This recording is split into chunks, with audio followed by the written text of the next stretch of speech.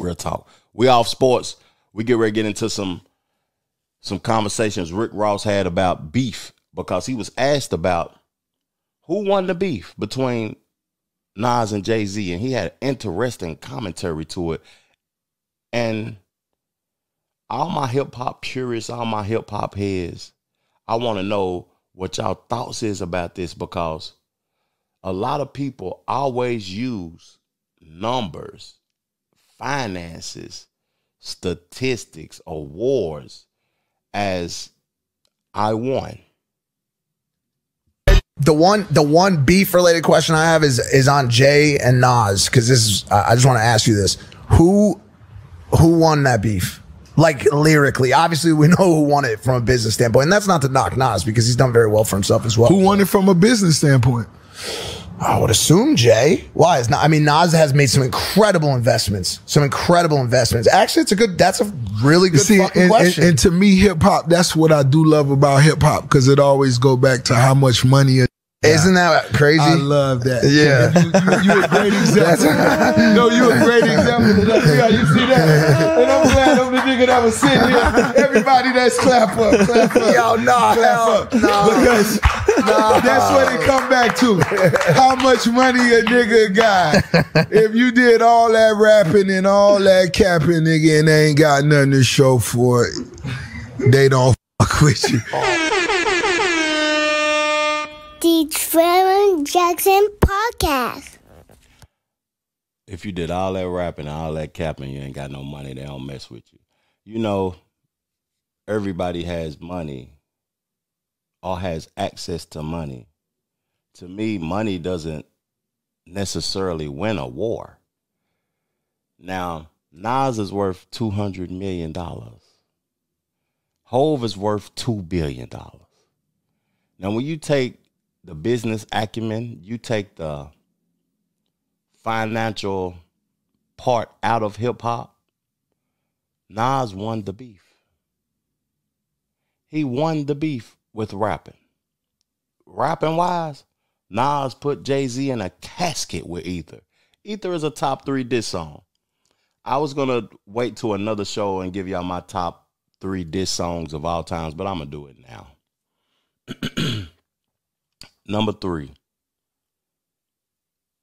Ether. Number 2, No Vaseline by Ice Cube. Number 1, Play With Your B, Young Dolph. Young Dolph was the truth, man. That diss song might have been the most disrespectful diss song of all time. But let's get back to the conversation, because I'm going somewhere with this. Finances ain't everything, man. Everybody wanna use accolades and achievements. People say that Drake is the best rapper of all time. It's cap.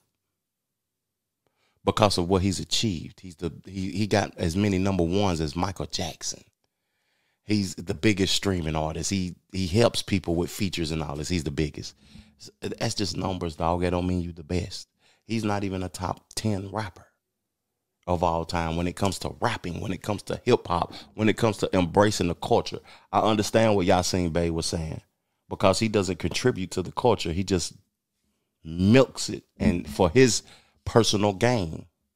It's his personal gain. It's not contributing to hip hop in totality.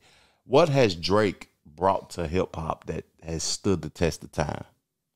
Like, you got to think about it. It's words and stuff. It's sayings. It's just things that brought to the culture that'll never leave. You know, I remember Jay-Z had people wearing button-ups, fashion, this and that. It's certain things that rap patterns, and Drake did bring singing to the culture, even though that's not an element of hip hop. It's just certain things that you bring to the culture that never leaves. Rick Ross is more hip hop than Drake. But when I thought about that thing, I seen that on Culture Millennials Instagram page. I ripped that off of their page, that conversation I got about Jay-Z and Nas beef from Rick Ross. So I left a comment. And the comment I left was, so 50 Cent must have won the beef between you and 50 Cent. The comment got a lot of traction. It got like 800 comments, people going in on me, and like 1,000 hearts or whatever. And people was going in on me because I feel like if it's financial, if it's accolades, 50 Cent is bigger than you, then Ross. That's just my opinion. He got the TV deals. He got this, he got that going on. He still has put people in position.